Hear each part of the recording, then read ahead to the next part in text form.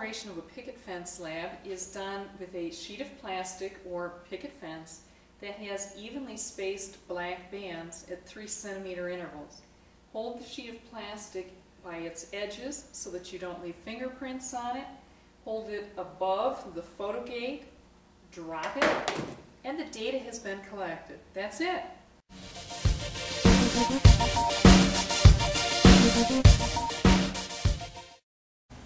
Looking at the computer screen, focus at the top of your computer screen when in the Data Studio program. Look at the Start button, which is next to the stopwatch or timer. There should be a green triangle. If this green triangle is not illuminated, you need to check your connections again.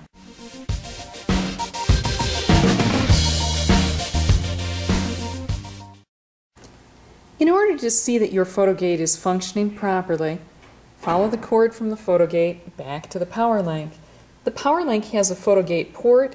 There should be a green light, regardless of whether if you've plugged into port 1, 2, or 3.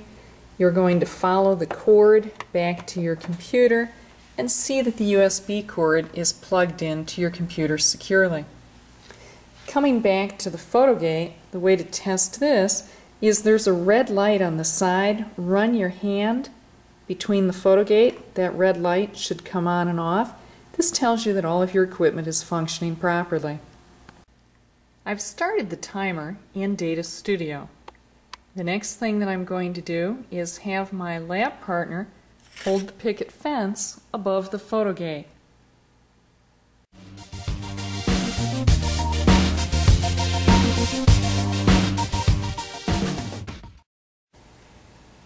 Each lab station has a box with a carpeting scrap in the box. This box has been placed conveniently beneath the arms of the photo gate. This is to catch the picket fence when it falls into the box. At the bottom of each page in Data Studio there is a gray triangle. This gray triangle is the way to navigate to the next page. Put your cursor in that triangle and click.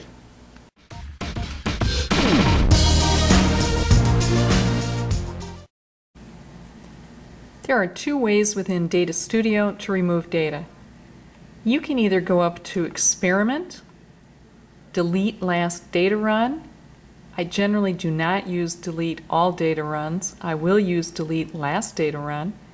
Or the other option is to go up to Summary, highlight whichever run you'd like to remove,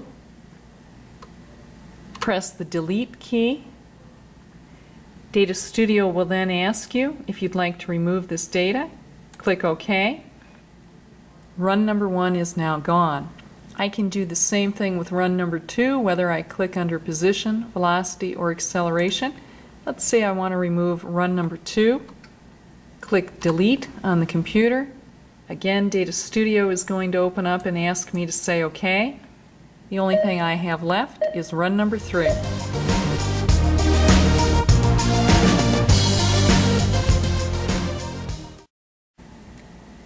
Data Studio has several buttons up in the navbar section. To find out what each is, simply wave over the button.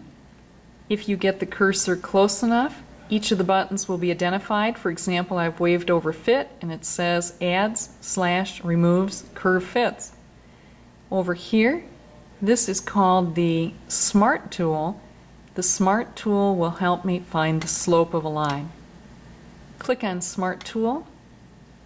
You'll get a box that is much like the scope on a gun. Pull up the corners. This tells me my change in the Y direction, 0.78. My change in the X direction, 0.078621.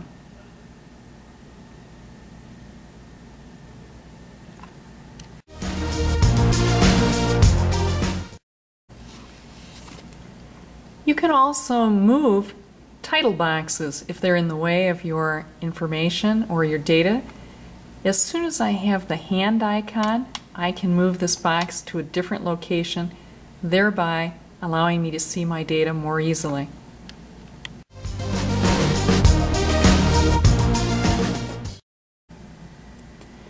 The easiest way to clear the screen when using the Smart tool is to simply press the button again.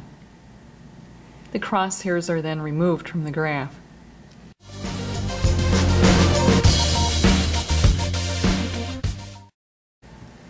When in the Summary section of Data Studio, you can also rename the runs. Click on a particular run. You're going to have a screen open up, which is going to allow you to backspace. I can call this Best Run. I'm going to select OK. Data Studio is going to ask me if I'd like to rename it. Indeed I would. When I look over here in the Summary section, it has been renamed.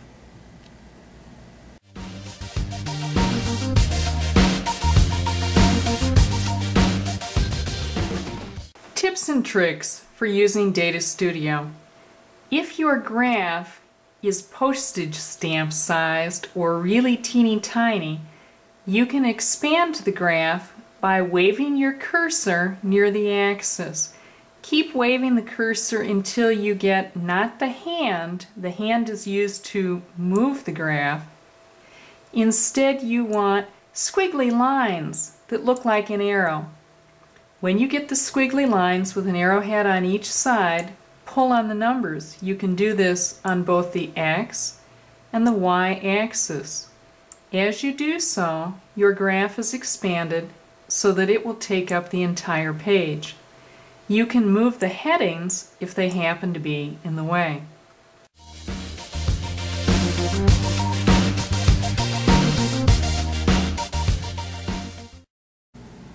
When I turn from page 3 to page 4 in Data Studio, I note that I no longer have a graph. There is no data. At least there's no data that's visible. Here's how I find it. Go up to the Summary bar at the top of your graph. While in that nav setting or nav bar location, take Run 1, 2, or 3, whichever you've just completed.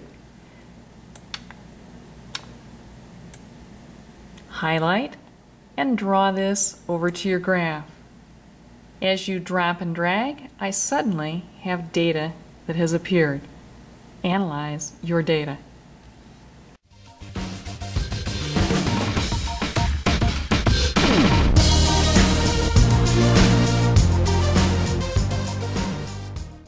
The sheet of black plastic is simply dropped between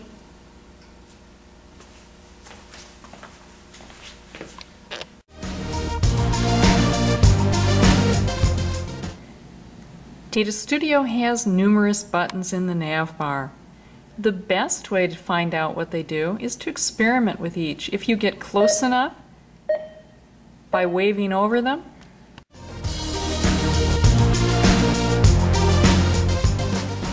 once in position, drop the photo gate.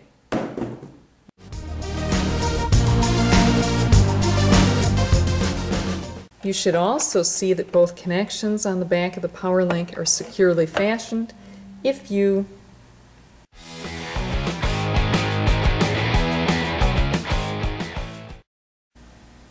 I've started the timer in Data Studio. The next thing that I'm going to do is hold my photo gate, hold my picket fence,